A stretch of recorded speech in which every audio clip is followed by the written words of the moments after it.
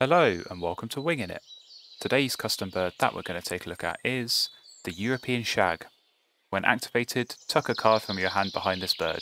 If you do, gain one fish from the supply.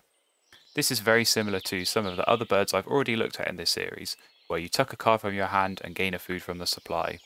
Being able to gain food in the wetlands is always a very nice option to have, and with this bird you're also getting tuck cards alongside it to score points at the end of the game. I can think of a few good combinations with this bird, particularly those in the base game which let you discard fish for 2 tuck cards, and also the sandwich turn that I already looked at early in this series, which also lets you exchange fish for tuck cards and eggs. The drawback to this bird is that 2 fish food cost, but once you get it down, I think this can be a very strong option in the wetlands. As always, let me know what your thoughts are on this bird in the comments, and stay tuned and subscribe to this channel to see more custom bird card reviews like this.